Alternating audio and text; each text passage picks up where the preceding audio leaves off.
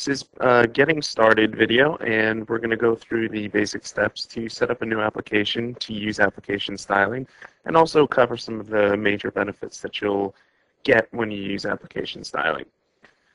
So let's start out with application styling and a new project. Before we even create a new project, I want to show you what we've included here. So let's go to Windows Explorer.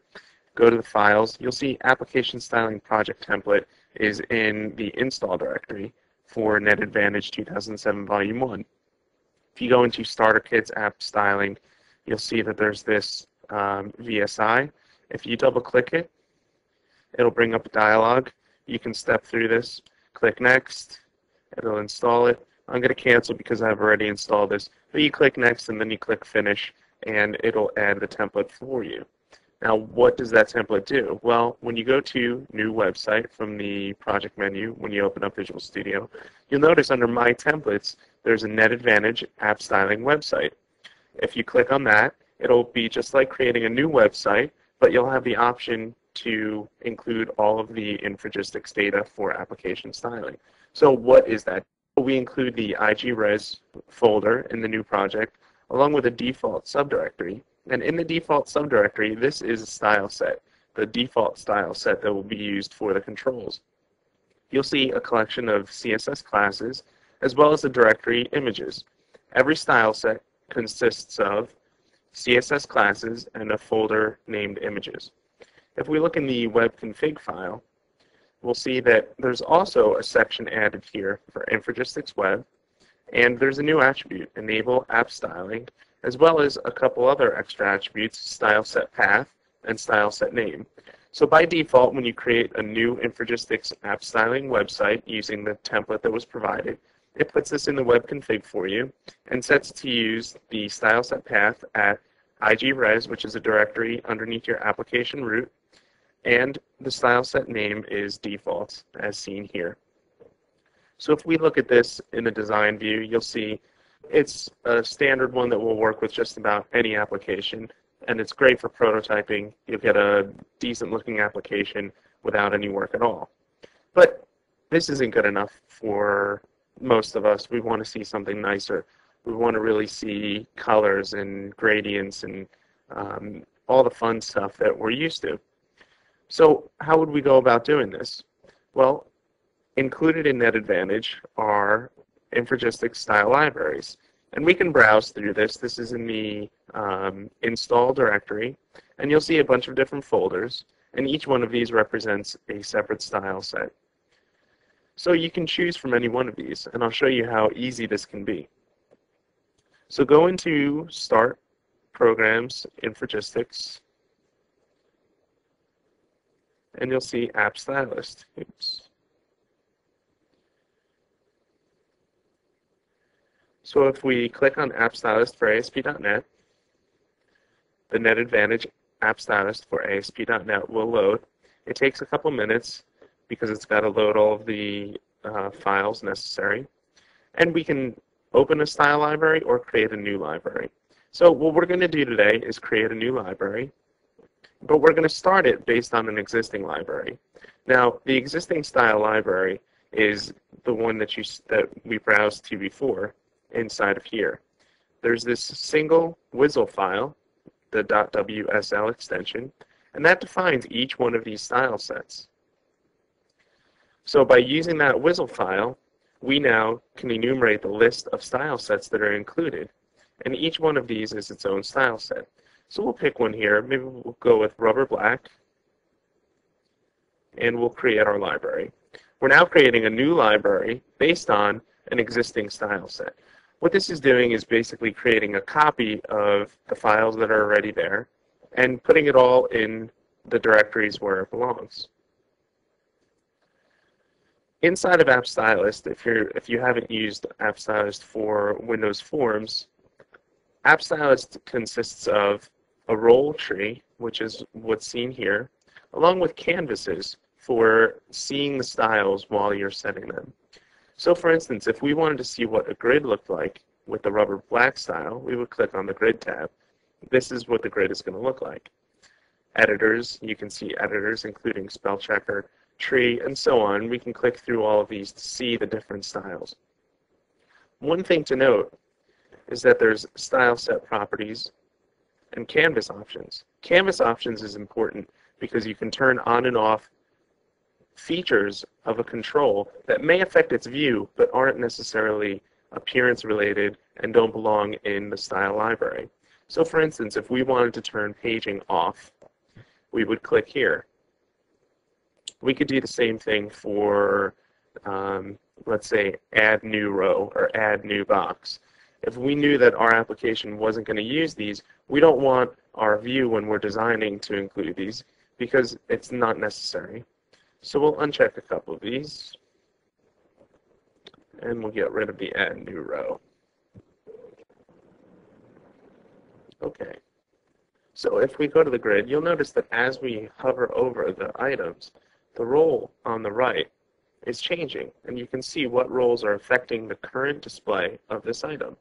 So for instance, if you were to hover over this row, you'll see that the UI roles affecting it are the alt role, the item role, and the control row. We can go associated with that. So in this case, let's change the alternate row, which is associated with the number 1. That's our keyboard shortcut. So we'll press number 1 on the keyboard, and you'll see it navigated to the alt row in the roll tree on the left. Now, if we want to change something on the alternating rows, we can go into the editor here and change our values. So let's say we wanted to change the font color, so we can see this change in effect. Let's say we wanted to make it a lighter gray.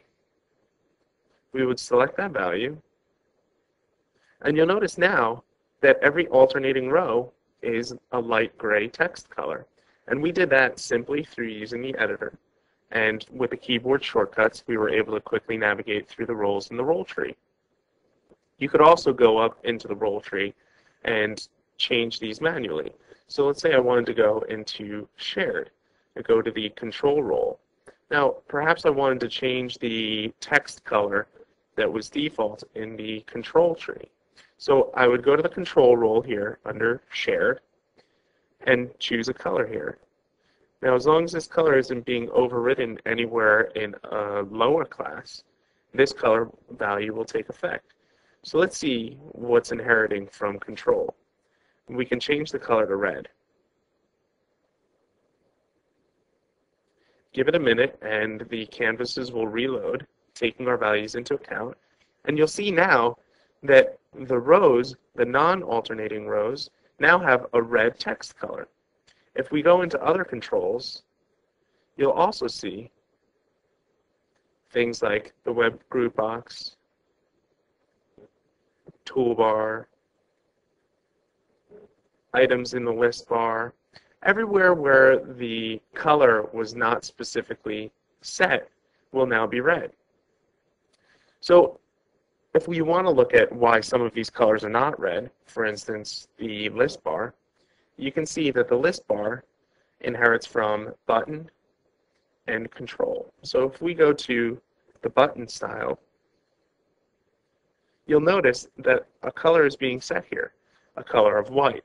So the default for the list bar in rubber black is to have a background color of white. So even though at the highest level you're setting control to say, give me a text color of red, the list bar itself can override that value and say, I want a color of white for my default instead. And that's what is happening here. And now let's save this out. So we'll save our style library. And let's choose a folder for the website that we're working with. So we'll go to a website, and we'll save it inside of IGRes.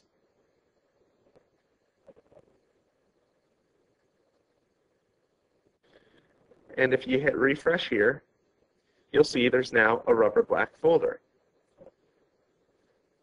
To use this style, we can simply go into the web config, find our style set name, and change it from default to rubber black.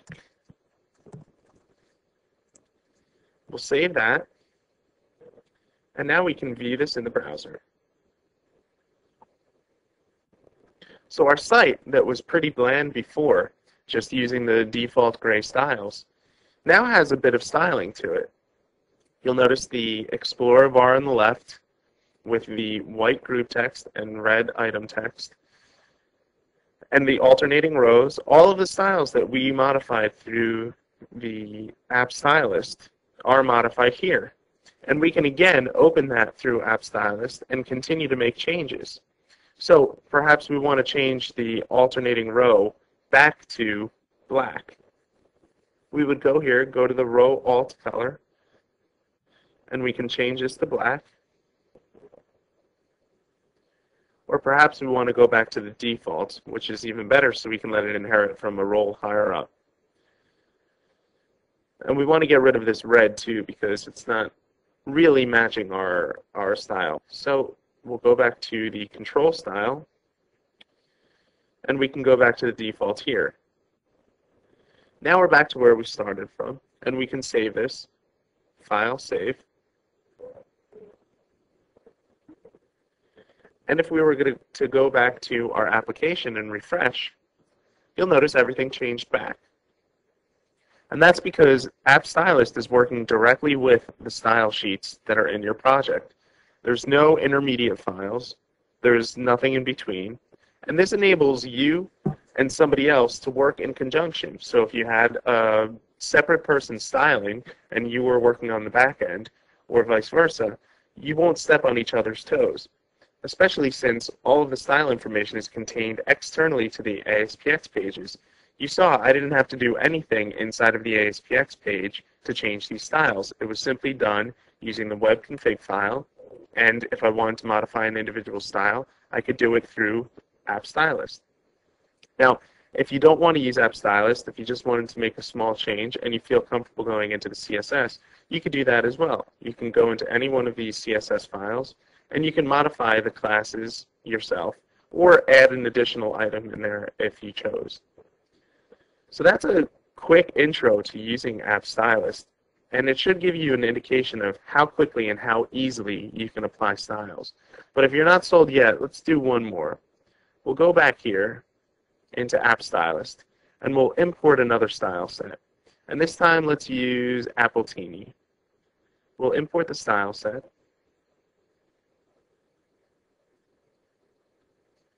And as soon as that's done loading, we'll save this.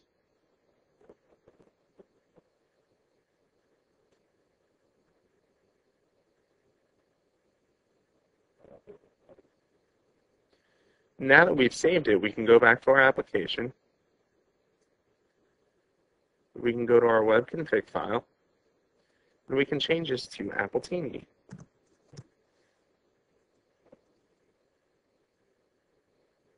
We can refresh this just to make sure it's there. And now let's view this again. And there we go. The application is now styled with the Appletini style set. And all you had to do was make a single change in the web config file. Now, in case you don't want to make the change in the web config file, you can also do this on the control level or the page level as well. So if we were to go into this page and go to any one of these controls, you'll notice it has the same properties that we see in the web config: style set name and style set path. So I can exclude this control from application styling by setting enable app styling to false, which will immediately, or instead I can change it to use a different style set. So perhaps I wanted to make this use rubber black.